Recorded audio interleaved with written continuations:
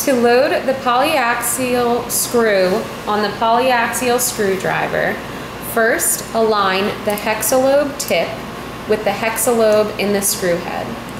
Then drop the threaded sleeve into the screw head and spin the ball handle clockwise to thread the screwdriver in.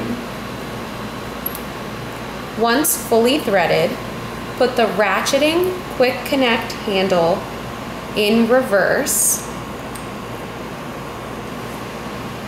and with one hand on the ratcheting handle and the other on the ball handle of the screwdriver, torque the driver to secure the screw rigidly.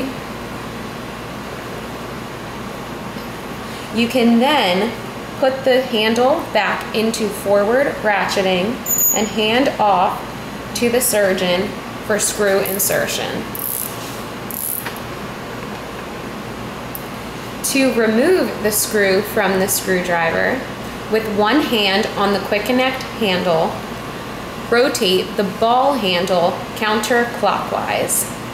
Once the screwdriver is fully unthreaded, it will release from the screw.